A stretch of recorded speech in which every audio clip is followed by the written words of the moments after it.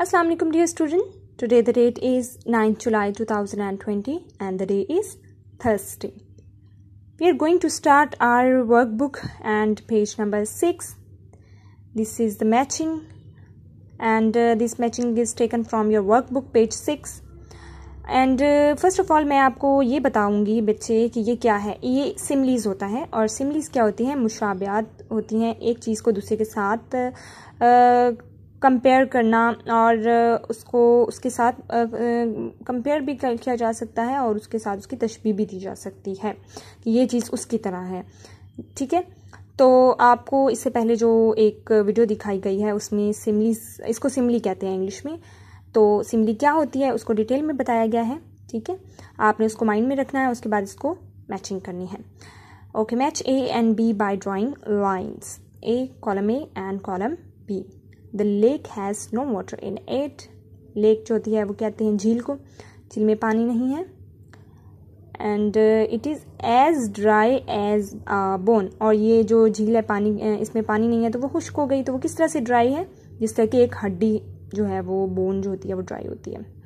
Mona is always kind and polite. Mona हमेशा से बहुत नर्म और पोलाइट, मतलब शाइस्तगी से बात करने वाली है और वो इसका मतलब वो अच्छी है.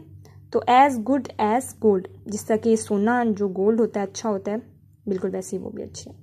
मतलब उसको कंपेयर किया है, उसको उसके साथ कंपेयर भी किया गया है और साथ में उसको उसके साथ तशबीह दी गई है.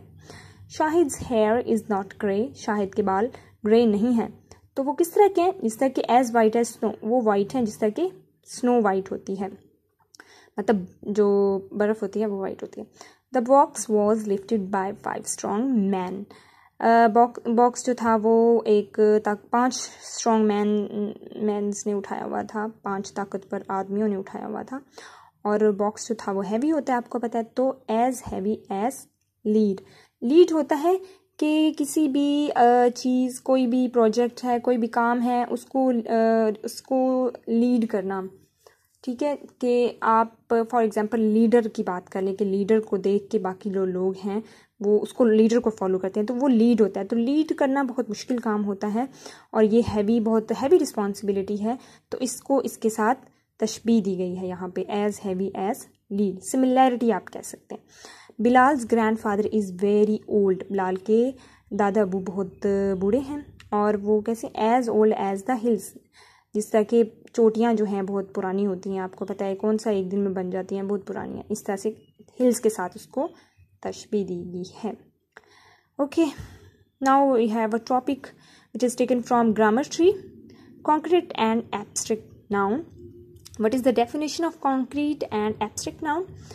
अ कॉमन नाउन एक ऐसा common noun which is the name of a thing, जो कि किसी चीज़ का नाम है, दैट वी कैन बोथ, जिसको हम सी एंड टच, जिसको हम देख भी सकते हैं और उसको टच भी कर सकते हैं, is known as a concrete noun. उसको हम कहते हैं कॉन्क्रीट नाउन. ऐसा कॉमन नाउन, ऐसा आम नाम किसी भी चीज़ का जिसको हम देख भी सकते हैं, जिसको हम टच भी कर सकते हैं, उसको हम कॉन्क्रीट नाउन कहते हैं. A common noun which is the name of a thing that we can not C and touch but can only think of, hair और feel is an abstract noun. ऐसा आम नाम, किसी भी चीज़ का आम नाम जिसको हम देख नहीं सकते, जिसको हम टच नहीं कर सकते, लेकिन जिसके बारे में हम सोच सकते हैं, सुन सकते हैं, महसूस कर सकते हैं, उसको हम क्या कहते हैं, एब्स्ट्रैक्ट नाउन. ओके बच्चे, यहाँ पे आपको एक्सरसाइज दी गई है and you have to find out, you have two point out whether these common noun और प्रॉपर नाउन, और if they are common noun then what kind of common noun they are belonged. For example concrete और abstract. मैं आपको ये कहना चाह रही हूँ कि यहाँ पे आपको अंडरलाइन किए गए हैं कुछ नाउन. आपको फाइंड आउट करना है कि वो प्रॉपर नाउन है या कॉमन नाउन. अगर वो प्रॉपर नाउन है तो वेल एंड गुड, आप सिर्फ प्रॉपर नाउन लिखेंगे. लेकिन अगर वो कॉमन नाउन है तो आपको बताना होगा वेदर दे आर कॉन्क्रीट और एब्स्ट्रैक्ट, कि वो कॉन्क्रीट हैं या फिर एब्स्ट्रैक्ट नाउन है. Okay, number 1, the sun gives the earth light and heat. इसमें सन को, लाइट को और हीट को अंडरलाइन किया है. तो सन जो है इसको हम टच भी कर सकते हैं, इसको हम फील भी कर सकते हैं, तो ये है कॉन्क्रीट नाउन. लेकिन लाइट और हीट को हम टच नहीं कर सकते, सिर्फ जस्ट आप इसको फील कर सकते हैं इसके बारे में, ठीक है, इसको देख नहीं सकते। तो ये क्या है, दोनों abstract noun. Books, knowledge, word, इसमें से बुक्स जो है वो कॉन्क्रीट है क्योंकि हम इसको टच भी कर सकते हैं और हम इसको देख भी सकते हैं और टच भी कर सकते हैं, ठीक है। नॉलेज को हम फील कर सकते हैं, सुन सकते हैं इसके बारे में, हम इसको, हमारे सामने इसकी अपीयरेंस नहीं है, तो ये क्या है, एब्स्ट्रैक्ट नाउन।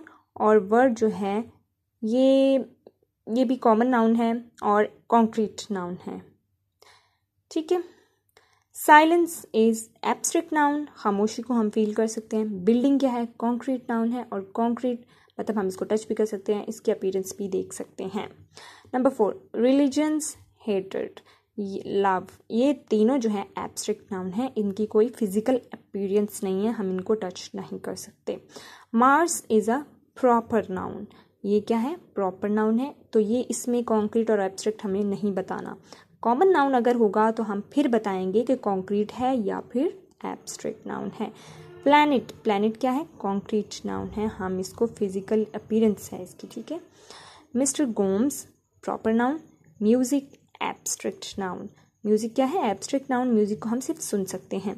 हैप्पीनेस, खुशी, सॉरो, दुख या गम, दोनों क्या है, हमारे इमोशंस हैं, हमारी फीलिंग्स हैं, और इमोशंस और फीलिंग्स को जस्ट महसूस किया जा सकता है, हम इनकी कोई फिजिकल अपीयरेंस नहीं है, हमें नहीं पता हैप्पीनेस की फेस कैसे है, उसकी आइज़ है, नोज़ है, कुछ है, नो, नेवर, हम सिर्फ इसको फील कर सकते हैं। खुशी को हम फील कर सकते हैं, गम को हम फील कर सकते हैं, तो ये क्या है, एब्स्ट्रैक्ट नाउन।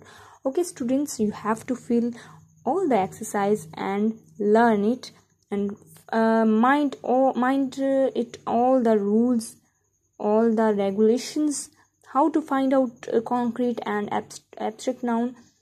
आपको concrete और abstract noun के rules का पता होना चाहिए, इसके बाद ही आप easily इसको solve कर सकते हैं, आप easily find out कर सकते हैं कौन सा concrete है और कौन सा abstract है।